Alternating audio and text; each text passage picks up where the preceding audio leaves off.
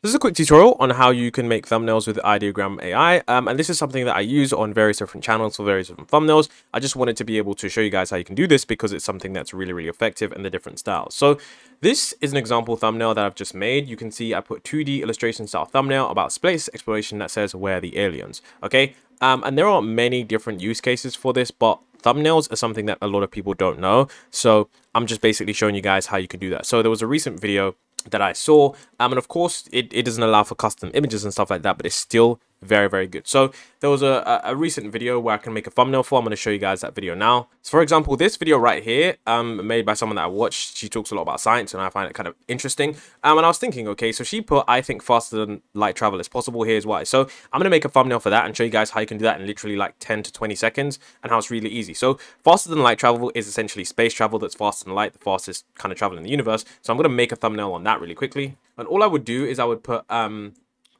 you know, thumbnail about space exploration that says faster than light travel, okay, so you can see thumbnail about space exploration that says faster than light travel.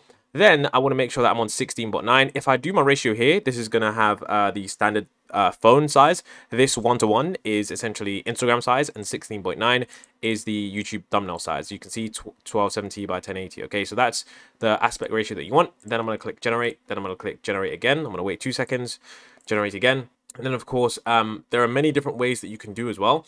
And we're going to see exactly how it comes out. Now, because I've put the text in the quotation marks, the text should be right, but sometimes it doesn't get it right, and you can just generate it again, okay? So I could put, I could also put right here, because it's the thumbnail, I could put spaceship traveling fast, and text says faster than light travel, okay? And then, okay, so you can see this right here. We can see that this is how these thumbnails look. So faster than light travel, faster than light travel. These ones don't actually look that good. But if I wait for the second generation, because I did just make some right here, and you can see that where are the aliens, these ones actually do look pretty good as YouTube thumbnails.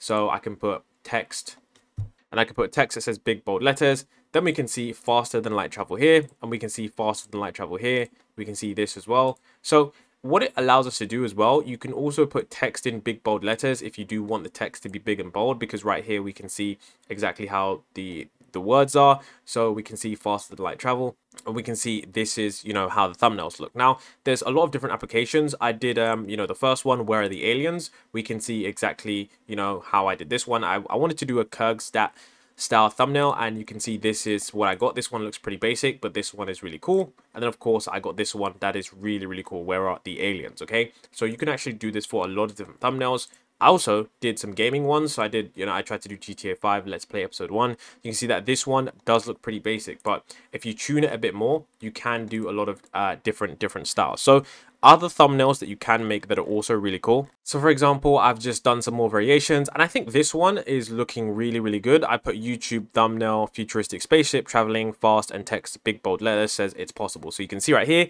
it says it's possible, and it has a spaceship moving fast. And I think this one really does look good. Like if I saw this in my recommended feed, I'd probably click it because I think it looks really nice and really aesthetic. And then this one as well here, I think this looks really aesthetic as well. And you can try this with the auto magic prompt on or off. You can see if essentially a magic prompt is just when you go to an image, you can see you know, it actually does the thing here. It turns the prompt into something a lot more advanced, but it's up to you whether or not you do want that. You can kind of test it out on what you think. And I think sometimes with some thumbnails, you know, you shouldn't have it on because it just, you know, gets sidetracked a bit, but sometimes you do. And another thumbnail that I do want to, you know, do is I want to do a YouTube thumbnail featuring futuristic civilization.